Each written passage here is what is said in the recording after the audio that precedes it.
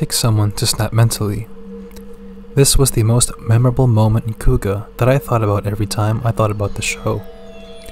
Godai Yusuke, the true identity of Kamen Rider Kuuga, was known for his radiating positivity despite the gruesome and dark world roamed by the infamous Grongis and other so-called unidentified life forms.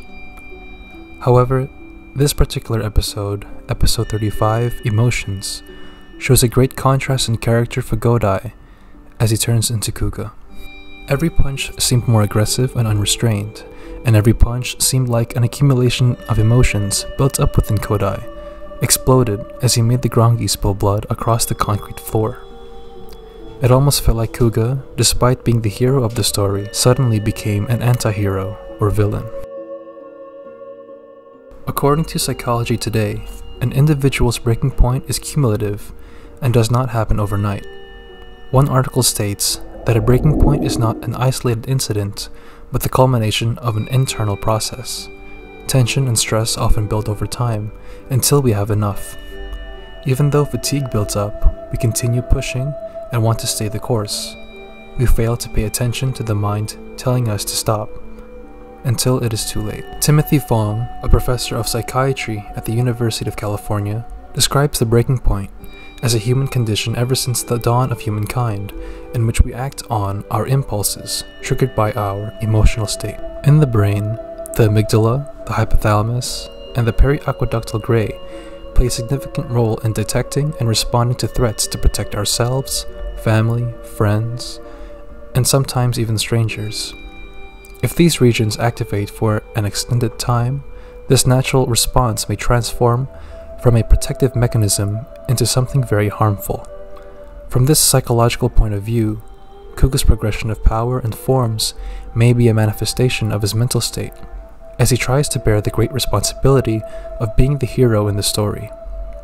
The new forms shown throughout the episode may be an expression of his desire to protect everyone, as he thought about those who have died under the Grongis, or those he failed to protect. His power may be trying to adapt to that strong desire, even if that desire is positive. Although Godai Yusuke always keeps a smile on his face and tries to be happy on the outside, there may be a war going on within him. His forms and power got stronger with each passing episode as he faced stronger opponents that produced higher numbers of victims in much more violent ways than the previous ones. Episode 35 was one of the examples of Grongi's inhumane way of killing his victims by adding psychological torment to the victims, making the victim's death a ticking time bomb as their victims slowly lose their sanity. The fact that most of the victims were young might have triggered Godai, which is evident in photos of the young victims flashing before the screen as Kuuga kills his opponent mercilessly. The pain of being unable to process the grotesqueness of it all may have given rise to his power. When the Grongi was finally defeated, Godai saw a black Kuuga, his final and ultimate form.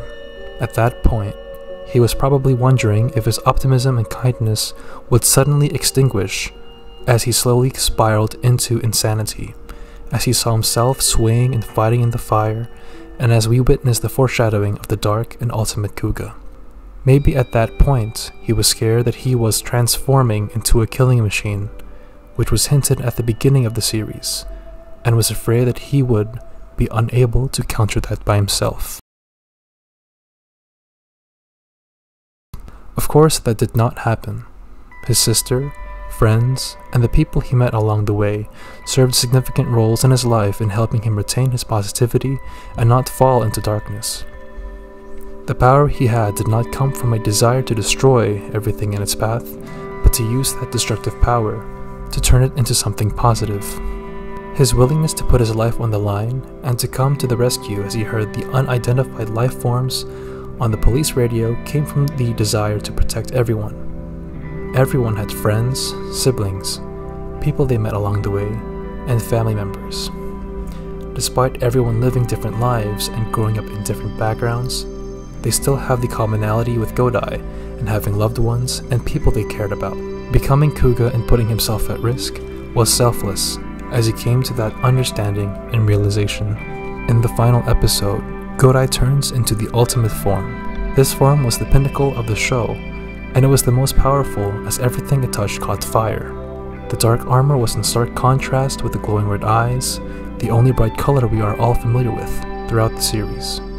The red eyes represent that Godai did not lose his humanity and is still sane and positive. It was a testament to the fact that he did not lose himself to darkness, and every punch from that point on was out of righteousness and his love for everyone.